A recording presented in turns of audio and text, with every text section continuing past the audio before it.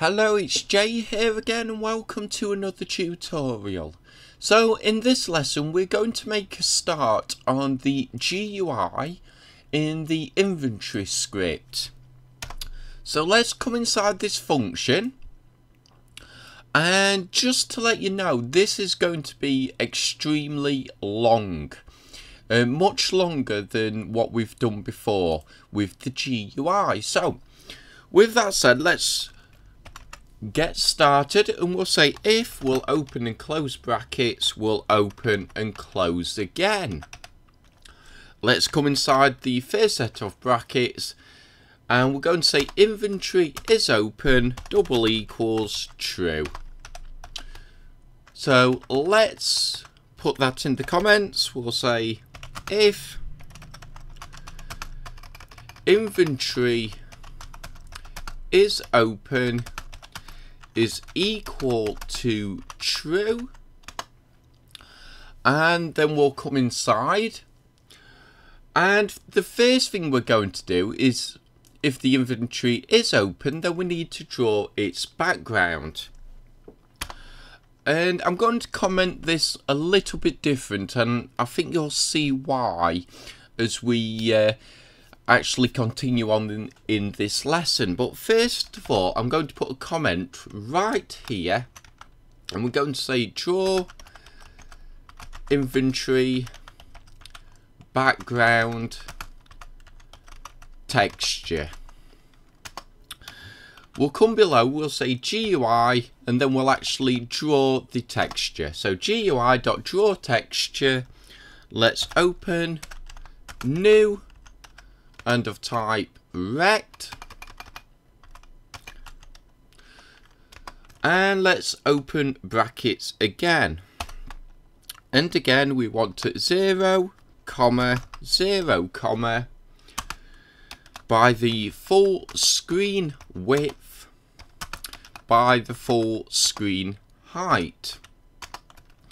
We'll close brackets, comma, and the reason we're drawing it across the full screen is because this is the background. So we'll say inventory background. We'll close brackets again. We'll close the line off. And let's come here. We'll create a line break. And the comment again, we're going to say write stats at the top of the inventory screen, and we'll come below. Now this time it's going to be of type GUI label. Again, we'll open brackets, and of type new rect, we'll open brackets again, and we're going to say screen dot width. We're going to say we want half, so screen dot width divide by 2, and we're going to say minus. Let's open and close brackets, we'll come inside and we'll say stat label horizontal, and again divide by 2. And we've gone through how this works before, actually quite a number of times, so I'm not going to go in depth in this lesson. We're just saying we're drawing at half the screen width minus half the label width, so we can get it plumb center. We'll say comma, we're going to say 5, comma, and what we want is the underscore, and we want the stat label horizontal, comma, by the stat label vertical. So let's close brackets there, we'll say comma, in the speech marks, and we'll say stats, we'll close brackets, and we'll close the line off. So I'm just coming down by a value of 5 in the height. We're drawing it by these dimensions at this position on the horizontal. And let's come below. The comment again, we're going to say display the player's current stats. And we come here, we'll say GUI dot and of type label again. Again, open brackets of type new rect, we'll open brackets again. And where we're going to position this, we're going to have a value of 5, comma, coming in from the side of the screen. 35, comma, that's how much we're coming down by the height. And again, you may want to experiment with these values. And then we'll say underscore, and we want the stat label horizontal, comma, and we want the stat underscore stat label vertical. Let's close brackets, comma. Little speech marks will come inside. We'll say health. And in fact, I'm going to put a colon and a little gap. And we're going to say plus. And we're going to open and close brackets. We're going to cast to an int. We're going to say return. And we want current player health. And what we're going to do then is we're going to say plus,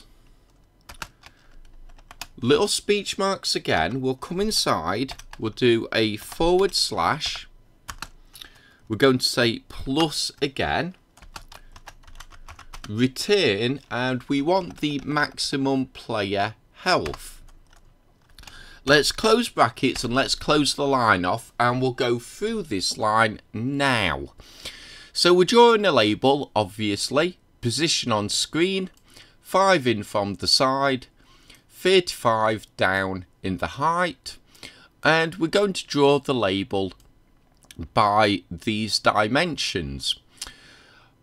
And then in the label, we're going to write health, and we're going to say write health plus the returned player health, so the current health of the player, cast to an int, which we've done before, casting.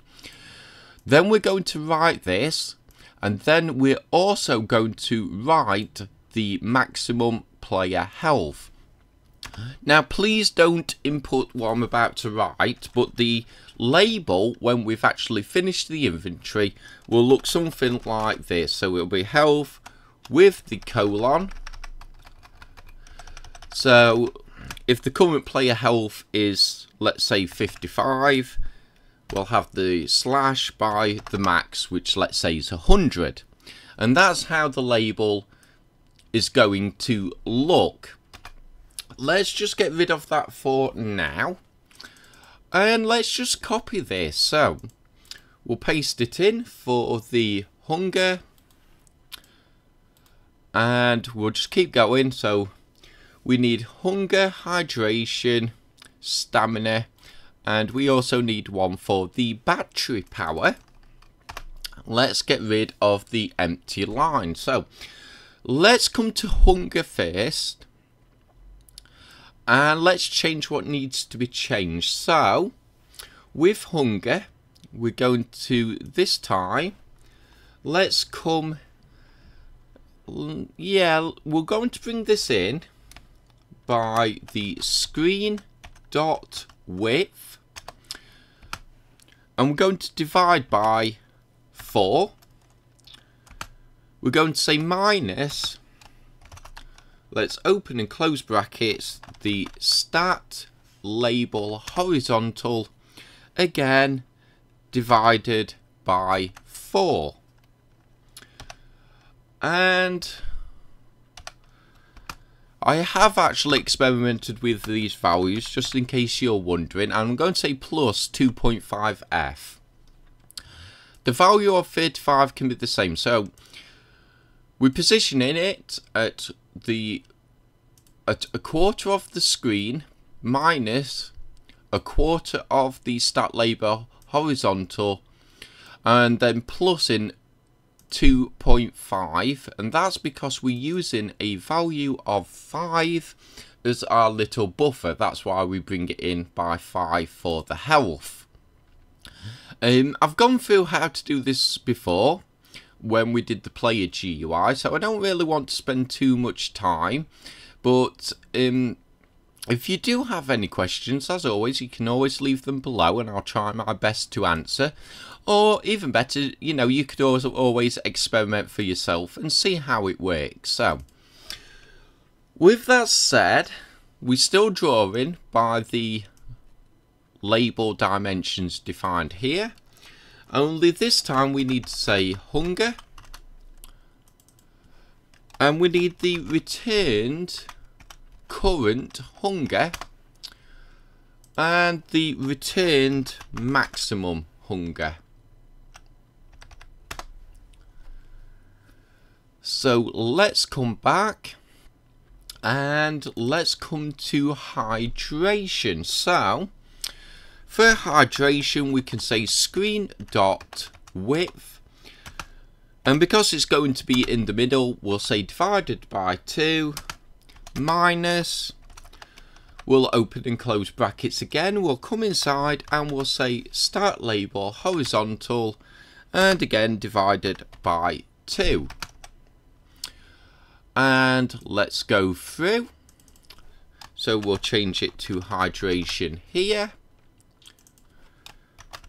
The returned current player hydration.